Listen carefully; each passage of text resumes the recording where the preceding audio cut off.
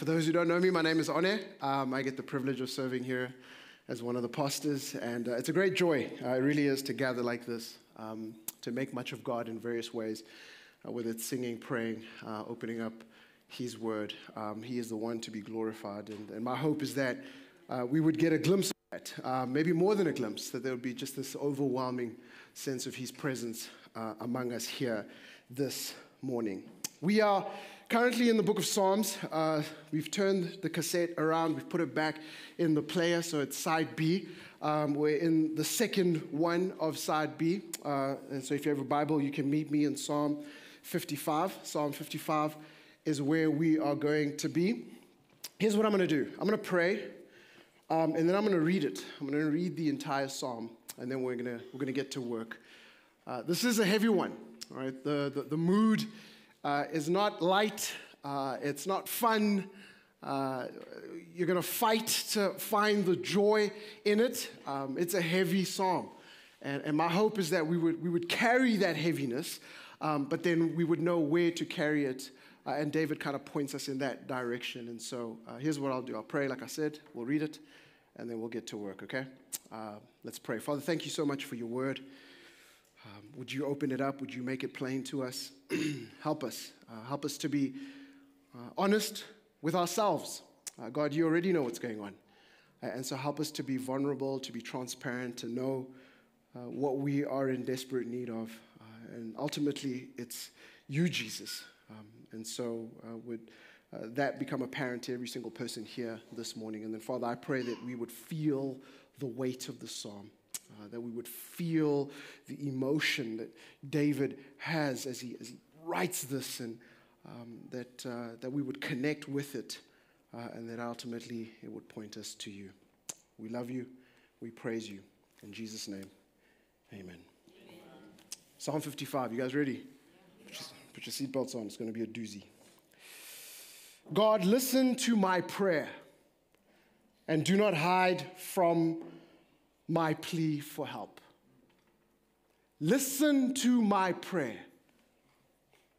It's as if David is looking to the heavens and saying, God, don't turn your back on me. Do not hide from my plea for help. Pay attention to me and answer me. I'm restless and in turmoil with my complaint because of the enemy's words, because of the pressure of the wicked, for they bring down disaster on me and harass me in anger. My heart shudders within me. Terrors of death sweep over me. Fear and trembling grip me. Horror has overwhelmed me. I said, if only I had wings like a dove, I would fly away and find rest. How far away I would flee. I would stay in the wilderness. I would hurry to my shelter from the raging wind and the storm. Lord, confuse and confound their speech, for I see violence and strife in the city. Day and night they make the rounds on its walls. Crime and trouble are within it. Destruction is inside it. Oppression and deceit never leave its marketplace. Now, it is not an enemy who insults me. Otherwise, I could bear it. It is not a foe who rises up against me. Otherwise, I could hide from him. But it is you, a man who is my peer, my companion and good friend. We used to have close fellowship. We walked with the crowd into the house of God. Let death take them by surprise. Let them go down to Sheol alive, because evil is in their homes and within them. But I call to God, and the Lord will save me. I complain and groan morning, noon, and night, and He hears my voice. Though many are against me, He will redeem me from my battle unharmed. God, the one enthroned from long ago, will hear and will humiliate them because they do not change and do not fear God. My friend acts violently against those at peace with him. He violates his covenant. His buttery words are smooth, but war is in his heart. His words are softer than oil, but they are drawn swords. Cast your burden on the Lord, and he will sustain you.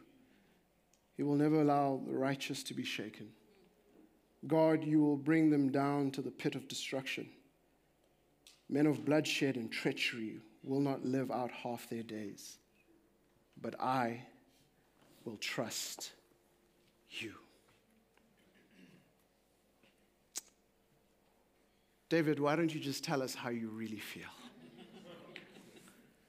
This psalm is written by someone in a lot of pain. I hope you see that. The more I studied this psalm, the more I saw that this comes from a wide range of difficult experiences. Inside problems like sin, guilt, and shame. Outside problems like injustice, military threats, and betrayal. There is a lot going on here. Now, I don't think we can, with exact certainty, pinpoint the exact thing that caused the writing of the psalm. However, I am of the opinion, and many others as well think this way, that this could be pointing to the story that is found in 2 Samuel chapter 15, when David's counselor, Ahithophel, betrayed David and helped Absalom lead a revolt to overthrow David. Unfortunately, like many of us, David experienced more than one betrayal. Hence, I can't say with exact certainty that that's where this is from. But I think that there is enough information in the psalm, in the text, to take us down that particular road. Okay? So if we are going to do that, then we must ask the question, who is Absalom? And who is Ahithophel? And what exactly happened in 2 Samuel 15? Well, I'm glad you asked.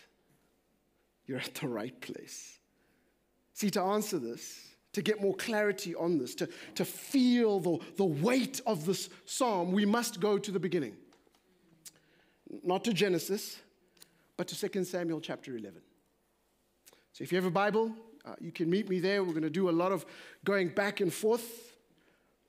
2 Samuel chapter 11, verse 1. It says, in the spring of the year, when kings normally go out to war, David sent Joab and the Israelite army to fight the Ammonites.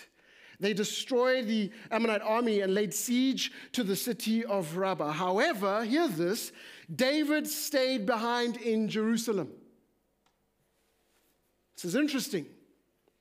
David, King David, he sends his army to war, but he remains.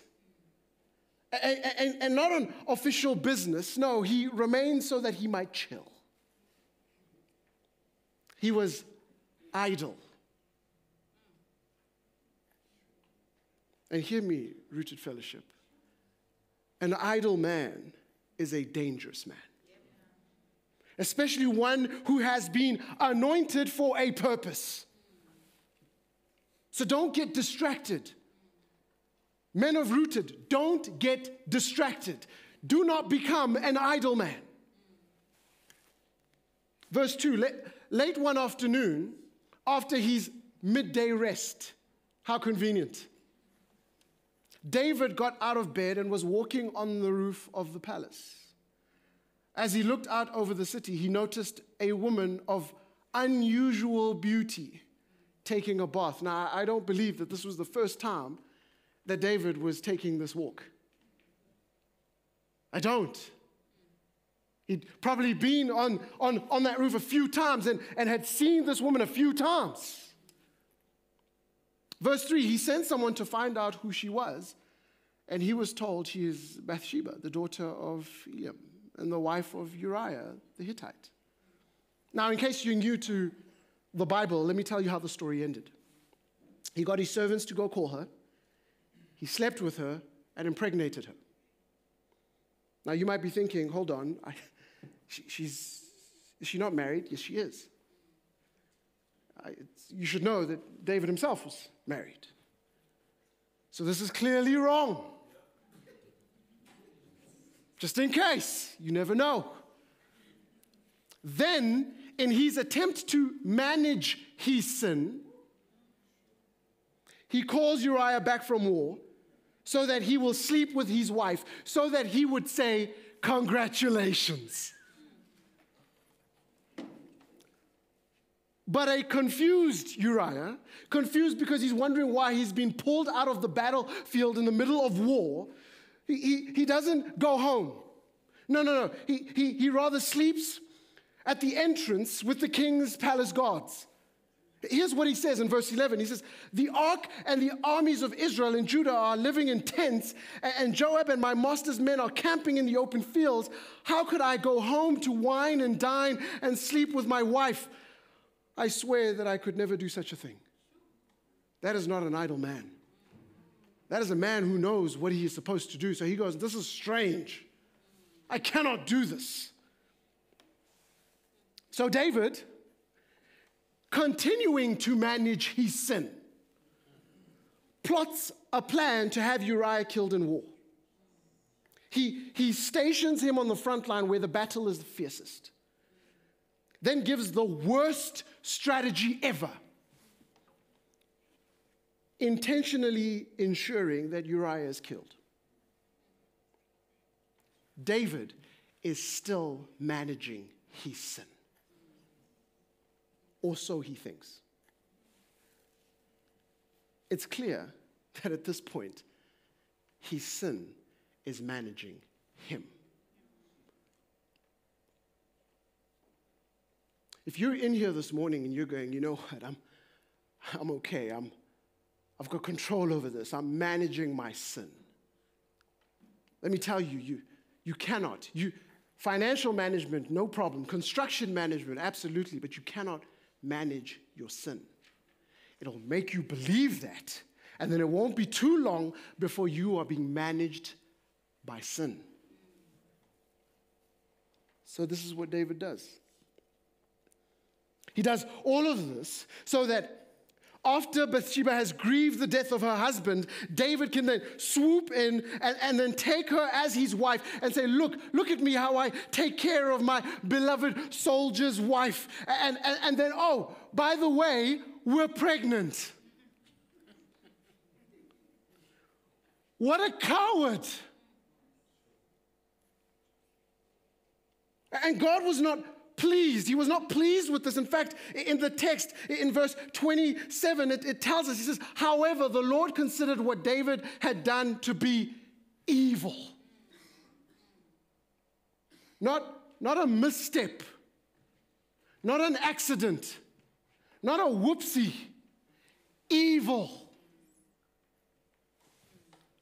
Now you might be wondering, if you're listening carefully, you might be wondering, oh no, what does this have to do with Psalm 55? Hold on, I'm getting there. See, David was living cozy for about 9 months.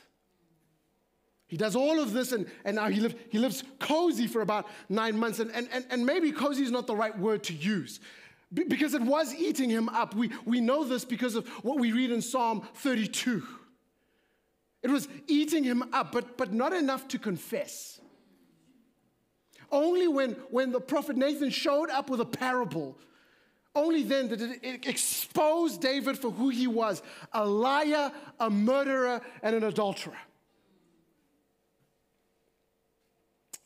David then realizes his sin. He realizes that he had allowed sin to live rent-free in his life. Only then he then is convicted of this sin to the point where he repents and he seeks the Lord for forgiveness. And you know what the Lord does? The Lord forgives. Because God is good. God is gracious. God is kind. And so God forgives. If you confess, he will forgive you. Gosh, how I wish you would not just hear that, but that you would believe it. Because many of us, we are carrying our sin going, I don't know if he will forgive me. I don't know if this time he will forgive me. There is more grace in Jesus than sin in you. Amen. He will forgive you. Amen. He forgives David. However, there are consequences. Now you might say, hold on. honor, he repented. Yes, he did. He did. However, there are times in our lives where we sin, we repent, we receive the full forgiveness of our sins, and we have to face some consequences. We have to face the consequences of our actions. I mean, there are times where you'll do some things with your finances and you'll realize I'm living beyond my needs, that I'm trusting that these finances will give me what only God can give me. And then I repent and I seek His forgiveness, and He does, but I'm still left with some financial loss. Or maybe I'll do something at work. I'll borrow for an extended period of time, stationery, without necessarily telling my employer that that's what I'm doing. That's a really nice way of saying stealing stationery, okay? So maybe that's what you do. And then you get caught and you go, oh, you know what, listen, God, I need your forgiveness. And He does, but you still get fired.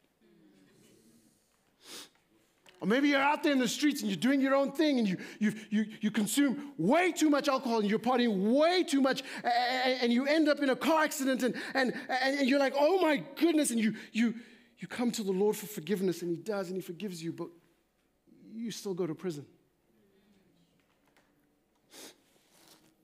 So what was the consequence of David's sin? 2 Samuel chapter 12. Verse 13 and 14. Then David confessed to Nathan, I have sinned against the Lord. Nathan replied, yes, but the Lord has forgiven you, and you won't die for this sin.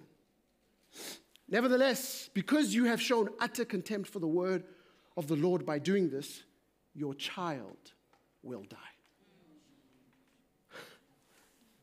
die. Now, if you're feeling a little uncomfortable, I need you to know, so did I. I'm just going to keep it real. So did I. I read that, I was like, wait, what?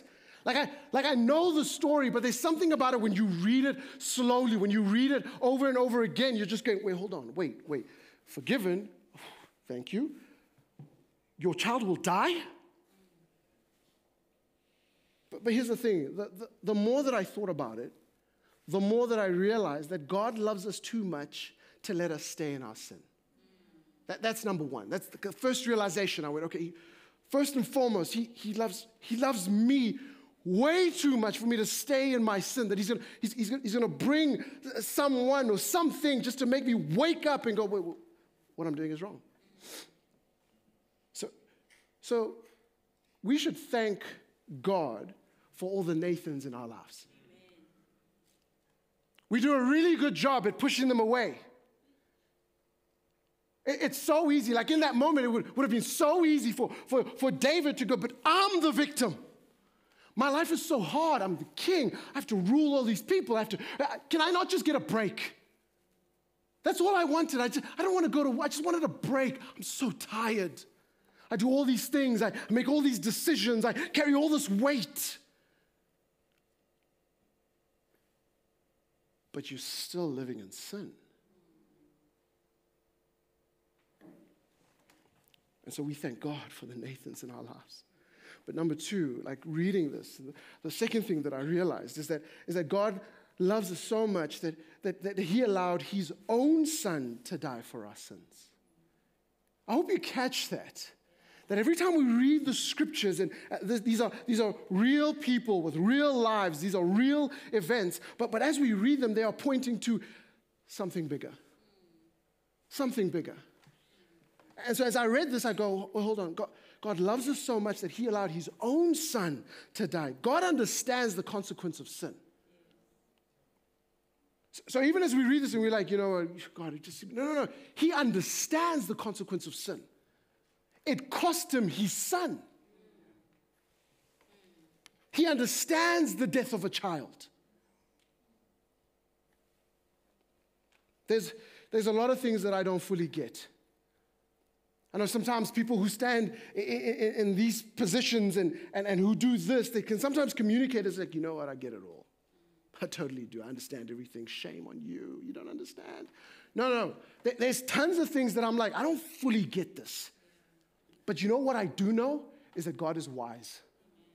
and that God is good, and that God is gracious. I get, and so that's part of walking on this journey, with this relationship that we have with God through Jesus by the power of the Spirit, is just to go, man, I don't fully get this, but you know what, I'm going to choose to trust you. Because I know that you're good, and I know that you love me. Look, the point of all of this is that David experienced the pain of loss. That in that moment, he experienced the pain of loss. And while Psalm 55 may not be the psalm that communicates that exact pain of loss, we can go to Psalm 51 for that. I want us to recognize this pain of loss. I want us to realize that David carried this, that even as we're going to unpack Psalm 55, we'll get to that. I want you to recognize that in all of this, there is that pain of loss. And so I just wanted you for a moment to permit me to off-ramp and for us to speak on this, because I know in this very room there are people who know the pain of loss. You know the pain of loss, the loss of a loved one, the loss of an opportunity, the loss of a dream. We all know the pain of loss, and I bring it up because at the end, David's going to point us to what we are to do with this, but we must recognize it. We must open up ourselves to it and to be honest with ourselves and to go, you know what, I am in a lot of pain. And that pain might be because of the pain of loss. David and Bathsheba mourned the death of their first son, but over time, they had a number of other children. In fact, David had a lot of children with a lot of wives.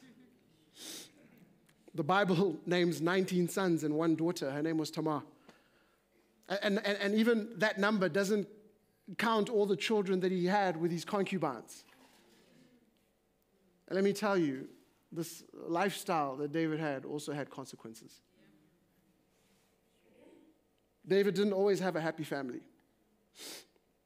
Let's just say, when you do family your way and not God's way, your family reunions can quickly escalate to all-out war.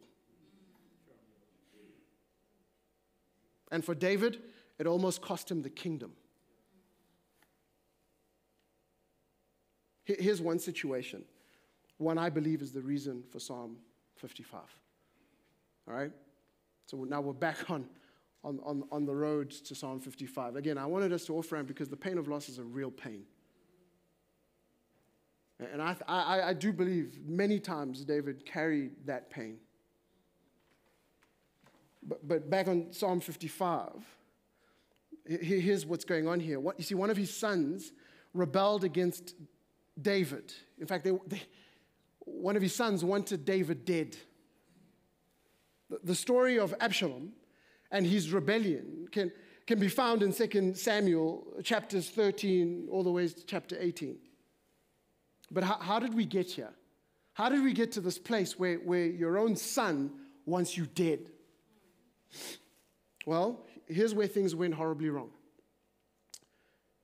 One of David's sons, Amnon, raped his half-sister Tamar. Tamar's brother, Absalom, Amnon's half-brother, like I hope you're just trying to piece this together, like from where, from who, who's family reunion. And so Absalom was infuriated by his brother's sin. Understandable. And eventually had Amnon killed. Absalom then fled to go live with his grandparents. Imagine telling that story around the dinner table. So I'd like to tell you that, well, here's why I'm here.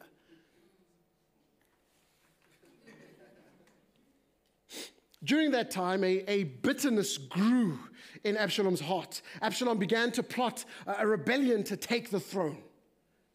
And so he launches a PR campaign. He tricks 200 men into joining his cause. He even recruits some of David's advisors, and then he marches to Jerusalem. What does David do? Let me tell you what David does. He disguises himself and runs for his life. Very kingly. It's a great way of sorting out your problems, your family issues. What do many of us do? I'm out of here. I tell you this because, yes, we've spoken about the pain of loss, but here what he's going through is the pain of strife, the pain of conflict. I've read it to you, but let me read it to you again. Psalm 55 from verse 2 says, "Pay attention to me and answer me. I'm restless and I'm in turmoil with my complaint." There's a man who's on the run because his own son wants to kill him, and he's like, "God, pay attention to me." Because of the enemy's words, because of the pressure of the wicked, for they bring down disaster on me and harass me in anger. My heart shudders within me. Terrors of death sweep over me. Fear and trembling grip me. Horror has overwhelmed me. Gosh, I hope that you feel the intensity of these words. I said, if only I had wings like a dove, I would fly away and find rest. How far away I would flee. I would stay in the wilderness. Selah. I would hurry to my shelter from the raging wind and the storm. Friends, we know too well the pain of conflict. All of us know this pain of conflict. If you don't, you are either a baby yet to experience the pain of conflict, or you're a liar. You pick. See, when sin entered the world, with it came conflict and strife between us and God, and then by implication, conflict with one another. Whether it's conflict at work. I hear so many of you talk about it like, man, everything in my life is going great, but at work, conflict with my fellow staff and with my boss, and it's a hostile environment. Or maybe for you, it's conflict in your family. You hate going to family reunions because you know what's going to happen. The moment you open the door and get out of the car, there it is. Conflict with your siblings, conflict with your parents. Maybe you're here and you're going, there's conflict in my marriage. I'm experiencing the pain of conflict in my marriage. That when I go to bed, it feels like it's World War III, but the silent one. It's probably the laugh of a man who's not married. He's going, I'm going to skip that bullet just over there. Maybe you're a parent and you know the pain of conflict with your kids. You haven't spoken to your kids in years. And again, there's always a reason. Oh, but they did this, I did this, this is what happened. I sacrificed. I get it. I'm not trying to push that to the side. I'm just trying to say, hey, listen, there's something happening there. And it's painful. We experience all kinds of conflict. And here's what conflict does. The pain of conflict, the pain of strife, it steals from us. It steals joy from us. It steals opportunity from us. I mean, you might be sitting here going, you know what, I was in a season like that, but praise Jesus that like we are beyond that. But you look back on that season, you're like, what a waste. What a waste. It steals time from us. This is where David is. The pain of conflict. But then he goes deeper in this pain. He goes deeper in this pain. It's not just strife, but he then also speaks of the pain of betrayal. Oof, that one's hard. The pain of betrayal. Read with me verse 12. He says, Now, it is not an enemy who insults me, otherwise I could bear it. It is not a foe who rises up against me, otherwise I could hide from him. But it is you, a man who is my peer, my companion, a good friend. We used to have close fellowship. We walked with the crowd into the house of God. Let death take them by surprise. I told you at the beginning, I love the Psalms because of its raw emotion. You know, here, man, we create a great environment to pretend and perform. Right? Here's how we handle betrayal. Oh, it's not that bad. Oh, you know, I'll be okay. It's totally fine. But here he says, let death take them by surprise. Let them go down to Sheol alive. Let me give you 2024 translation. Let them go to hell. Whoa, David? Like, is that even theologically correct? Like, can you say that? But he said, let them go to hell. Ever been there? Now, again, you might be way, way, way more mature than me, right? It's just like, I would never say that on air. Come on, come on. Been a Christian 10 years. John 3:16, so God so loved the world. That's why I love Jesus. Because he goes, you know what? Have you ever murdered anyone? Of course not. Do you have anger in your heart towards someone? Yeah, then you're a murderer. You're a murderer.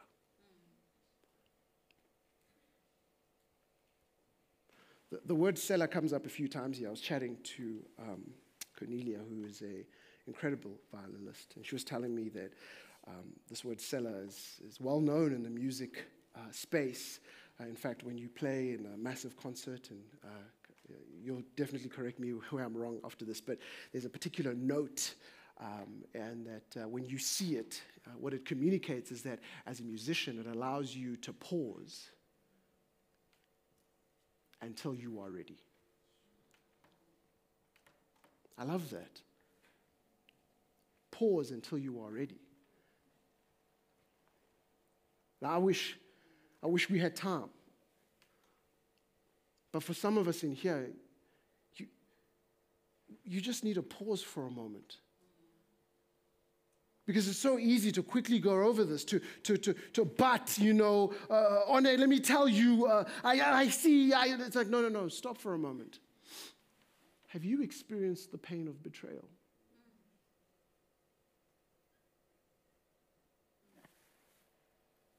Where in your heart, you're just like, I just want the worst for those people. God, would you intervene and would you send them to hell?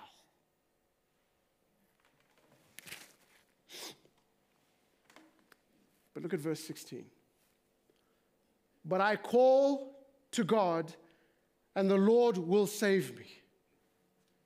Now, I believe what's happening here is, let me go ahead and tell you, you cannot ask God to send people to hell without first asking him to send you.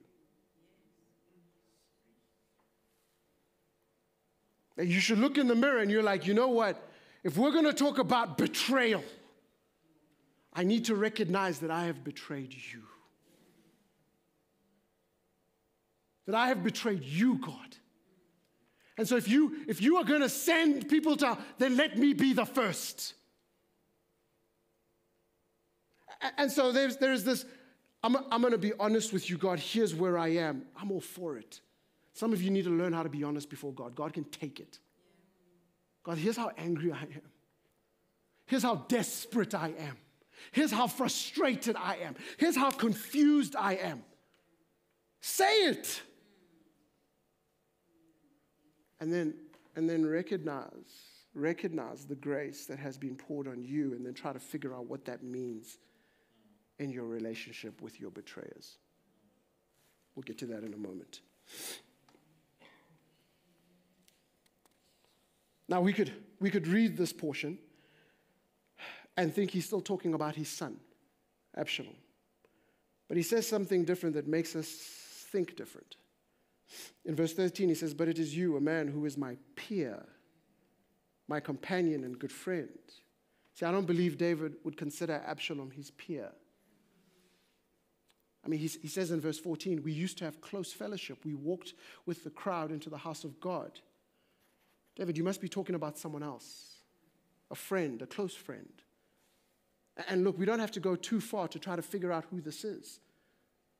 One of the advisors that Absalom was able to bring over from David's side to his was a man called Ahithophel. Now, who is he? Again, I'm glad you got asked. You guys are asking great questions this morning. Ahithophel was a close counselor to David. This man had the gift of wisdom. This is the kind of man that you wanted on your side. 2 Samuel chapter 16, verse 23 says this, now the advice of Ahithophel gave in those days was like someone asking about a word from God. Such was the regard that both David and Absalom had Ahithophel's advice. It says that this man was just so full of wisdom, it was as if that you were getting wisdom from God himself. See, when Absalom began his rebellion, King David knew that Ahithophel's advice would be dangerous in the hands of his son. This is the pain of betrayal. We used to sit late at night talking strategy. I don't know if you've ever had a relationship like that where it's like you're able to talk business and at the same time you're able to get real personal and just laugh and cry together. And now you're on the other side. Now you're against me. The pain of betrayal. Anyone familiar with this? Could be a friend, could be a family member, could be your spouse. Someone who you told everything to, but now they care nothing for you. In fact, they want you dead. This hurts, friends. But it hurts deeper when the betrayal is by another believer, another child of God, someone in the church. It just takes it to the next level. I know too much about this betrayal, this kind of pain. And I know many of you do as well. And so there is the pain of loss. There is the pain of conflict. There is the pain of betrayal. What are we to do with all this pain? What do we do with a psalm like this? It's one of those psalms where you kind of wish I could just tear it out. Give me the ones of joy. As the deer pants for water. What are we to do with all this pain? Well, I believe that we have three options presented to us. Two of them are absolutely horrible, and yet we continue to do them. And one of them is the solution that we need. This is what we do. You can either cover, carry, or cost. Those are your options. What am I to do with all this pain? Well, you can either cover it, you can carry it, or you can cost it. Let me explain. You can cover up your pain and try to convince yourself that you're okay, that it doesn't affect you, that you'll be okay. I generally run in this direction, right? You'll cover it and you'll be like, no, I'll be okay. And then you just smile with everyone. How are you doing? I'm doing fantastic. It's always like there's an extra something to it at the end of the word. That's a dead giveaway. I'm going, great. Because you're forcing the words out of your mouth, when in reality you're in so much pain. I was cooking pasta for my family the other day, and our little one, she loves cooking. I'm convinced she loves cooking. And so she's standing with me by the stove and cooking pasta, and I'm explaining to her everything that I'm doing, and I'm putting in the hot water, and I'm putting in some salt. And if you put oil in your pasta when you're cooking it, you're doing it wrong. Okay? That one's for free. Stop doing that. It doesn't stick properly. You're just not cooking it properly. But anyway, so I'm doing all the things, and I'm explaining it to her, and then I put the top on, right? You all know what happens. That's why I said, like, we'll leave a little bit open, or you've got all your strategies. Some of you put a spoon on top, you do all the things. But I put the top on, and I did it for education purposes. And we waited. And over time, as it bubbled up, obviously all that water started coming out of the pot. It was crazy, it was causing a scene on the stove. That's what we do when we try to cover up our pain. It looks okay, right? In the beginning, it's like it's not too bad. But over time, it's going to boil over and it's going to leave a mess. And hear this. For me, I stepped away for a moment. And it was when I heard the cry of our 7-year-old that, Papa, something is wrong. I had to run. And she's trying to do something as a 7-year-old, but she can't do anything. But we can sometimes leave a mess for other people. Things that we should have sorted out ourselves, we now hand over to our kids. And we hand over to our grandkids. Why? Because we're not willing to deal with the pain. We're trying to cover it up. Don't cover it up. That's not a solution for you. But you know what other people do? Others carry it. So you might go, you know what, I don't cover it, One. Why would I do that? No, I just carry mine. I'm like this everywhere I go. Here's my pain. Everywhere I go. Hey, how are you? It's nice to meet you.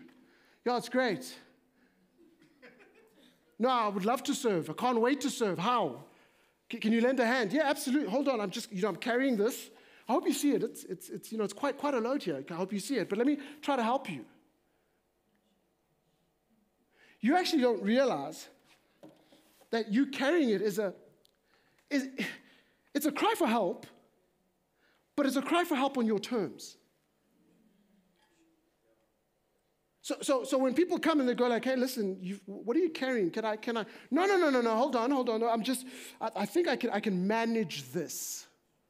I can handle this. People who carry their pain really, it's so hard for you to receive love. You can't receive anything. How does someone get their arms around you when you're carrying your pain?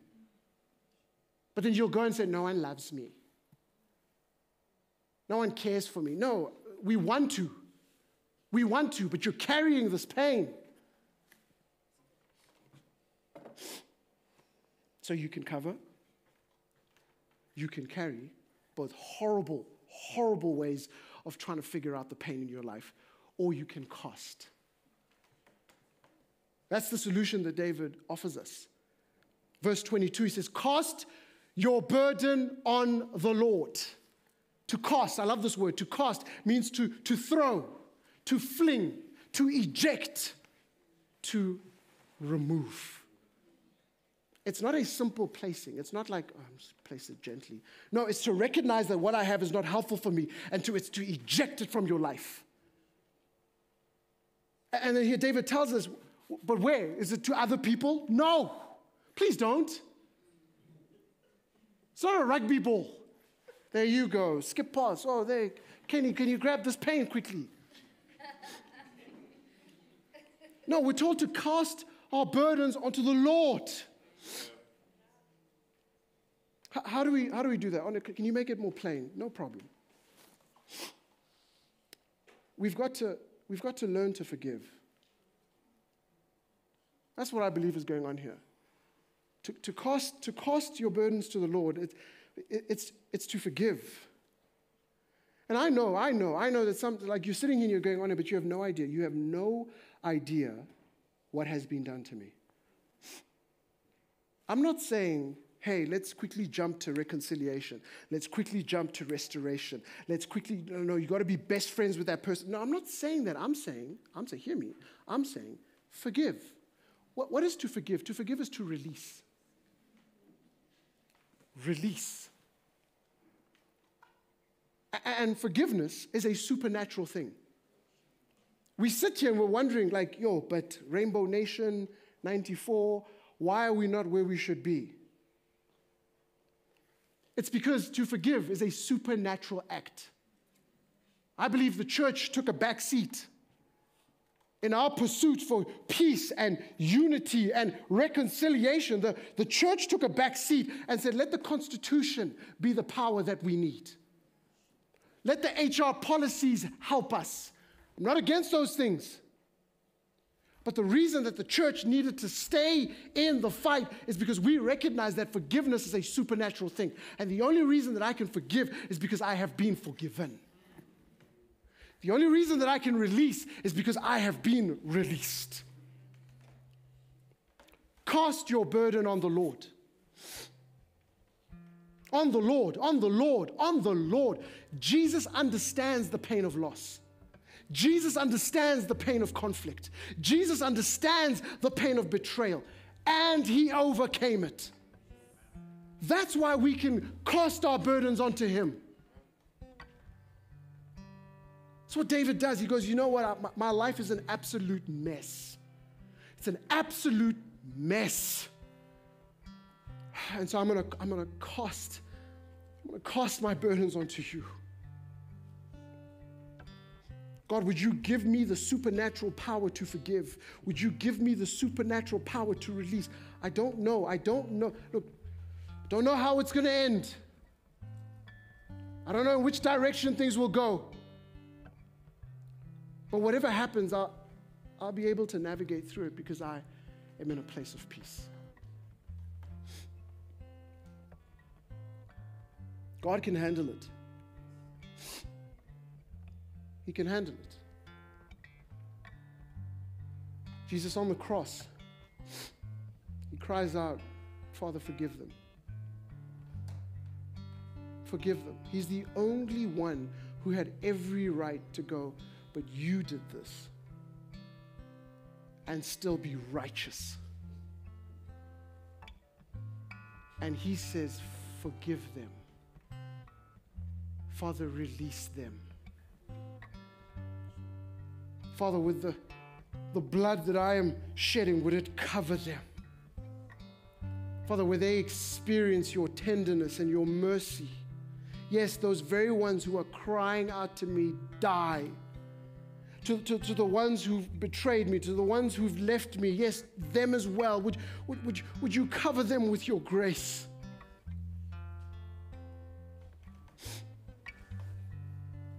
Cast your burden on the Lord, and he will sustain you. Listen to that promise, to that step of obedience. I hope you notice that all the promises that we read in here, either before it or after it, there is a step of obedience that is required.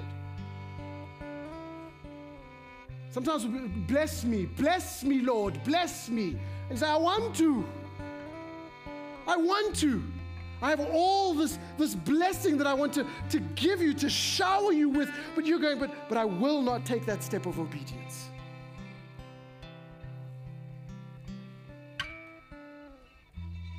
And he will sustain you. He will never allow the righteous to be shaken. Oh, but One, I feel shaken. Maybe even now you're sitting in your seat and you're struggling to receive this message. You don't know what to do with it. I feel shaken. But he tells us here, he will sustain you. See, by shaken, David means to say, God will never allow the righteous to be beyond recovery, beyond redemption, beyond hope. So shake a little bit, no problem. In fact, here's another way to say it, that it's okay to grieve. Grieve deeply.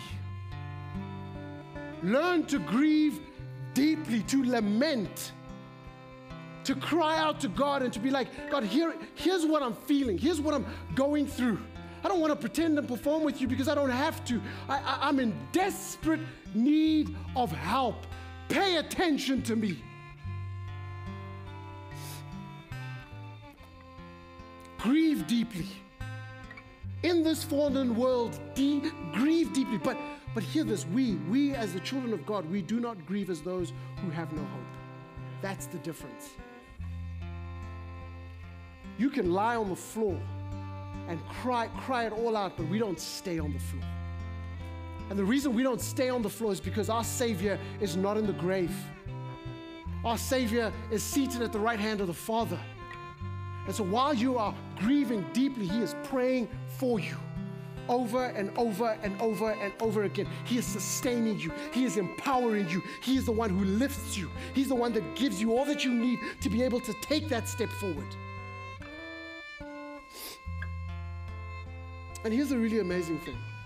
I don't know if you've been walking with Jesus for a while. I don't know if you've been through Psalm 55 in your life a few times. Maybe this is you, that you've experienced the full circle of God's grace. I have. Where God sustains you and strengthens you in such a way that you have the ability to turn to others and help them, to strengthen them, to walk with them, to point them to our Lord and Savior. Maybe that's you. Maybe that's you today. Have you experienced the comfort from God to only discover that you want others to find the same comfort? That's God's beautiful way of multiplying His grace through real, human, raw interaction. This is what should happen. I wish I could say that this is what happens in every single church. And I do. I say it in faith. But this is what should happen in the life of the church.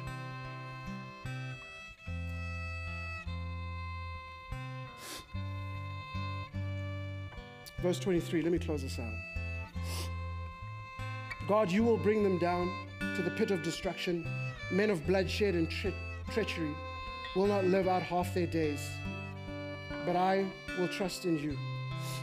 I read verse 23 and I interpret it as this. God, you have a way of figuring out all of this. You know what I pray a lot of? I pray for justice. I do. In seasons and in moments that I don't quite understand, in moments of like what is going on and this pain and betrayal and this, and like I search my own heart first to make sure that, hey, where am I? I'm not always as innocent as I think I am. And then I repent. And I pray that I have enough Nathans in my life who are willing to come and be like, yo, I need to talk to you about something. I don't fear you, I fear God. You may hate me, no problem. But I do everything to the audience of one. Can I tell you a parable? And then to tell you that God forgives. He loves you more than you could ever imagine. Yeah, Satan's in your ear going, yeah, you see, I told you, you're a loser. I told you you'd be back here on your knees crying out to him. I knew it. I told you. But we need to be reminded, man, I can't stop telling my kids this, and so I won't stop telling you this, that Satan is a double loser. You tell him to his face. He's a loser. He lost the first time where Jesus tells us that he saw him fall from heaven like lightning. It was that quick. His defeat was that quick.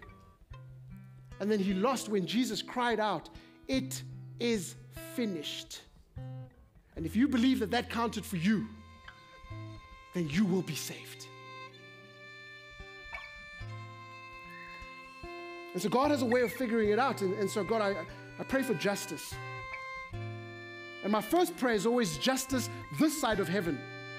The justice that is experienced on the cross, that person's sin would be nailed to the cross, and that they would experience life and life to the full in you. That they would recognize their sin and they realize that they're in desperate need of a Savior, and that one day I might be able to call them brother or sister. That one day we will be surrounded by others as we surround the throne. And we just tell story after story after story. Hey, here's who I was. And then Jesus showed up in my life. Here's who I was, and then Jesus showed up in my life. Oh, praise be to the one who is seated on the throne. So I pray for that justice. But for those who do not bend the knee and make the confession, there is justice awaiting them.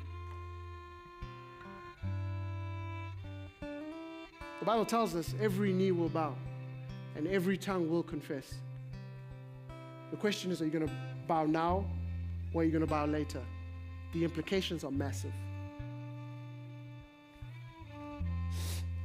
But I will trust in you. You see, at each essential moment in this psalm, we can see the whole spectrum of our faith. Summarized in 3 short sentences. I need help. This is hard. I believe. And so maybe this morning that's you. That's all you have. You don't have the capacity in this moment to bring everything to the forefront. But you're there. And so maybe for you, this is all you say. I need help. This is hard. I believe. That's how he ends it. He says, but I will trust in you. And so we're going to sing. I believe we're singing Cornerstone. We're going to sing Christ alone, Cornerstone.